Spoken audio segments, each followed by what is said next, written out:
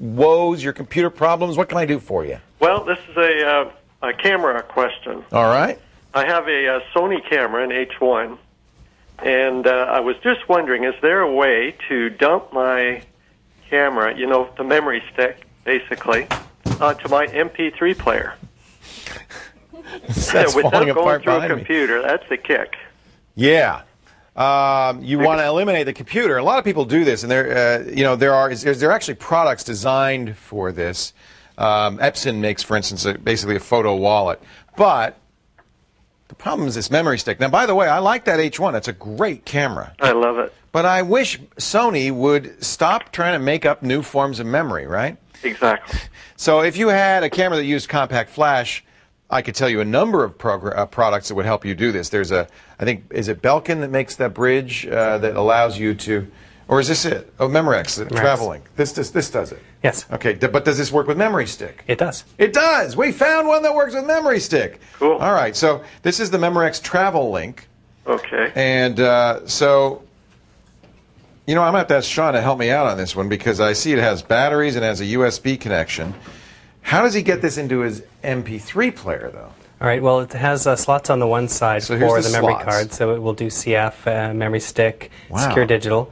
On the other side, it has two spots with typical USB connectors. Right. Anything that connects as a storage class, mass storage class. Mass storage. So if you're, and that's the key, is that whatever MP3 player you're going to hook this up to has to be able to be seen as a hard drive. Right. So now sometimes, in fact, Sony's ironically the one that's most often guilty of this. You have to use their specialized software to copy stuff onto the MP3 player. But if your MP3 player is of the kind that you just plug it into the computer and it shows up as a hard drive, this will work with it. Good. I do have a Sony MP3 player, but it's true, you can't download music the conventional way, Right. but it will accept files.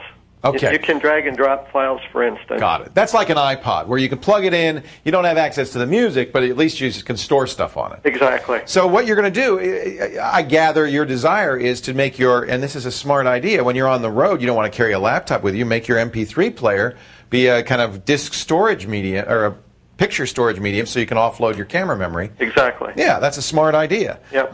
You know, Belkin makes such a thing for the iPod, but it's compact flash only.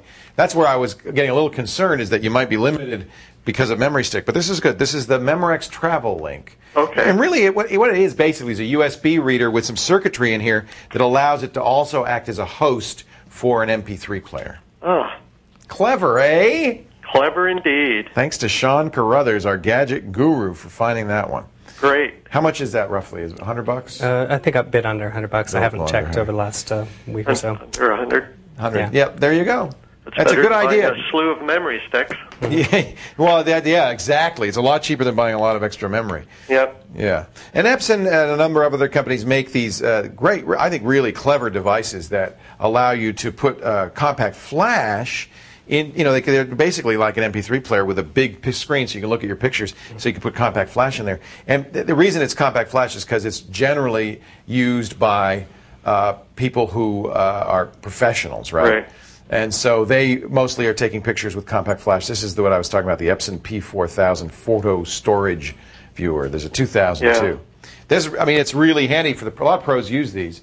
And it's the same, but it's your idea, which is you take the memory out of the camera, put it into something, Yeah, and take it home. Yep.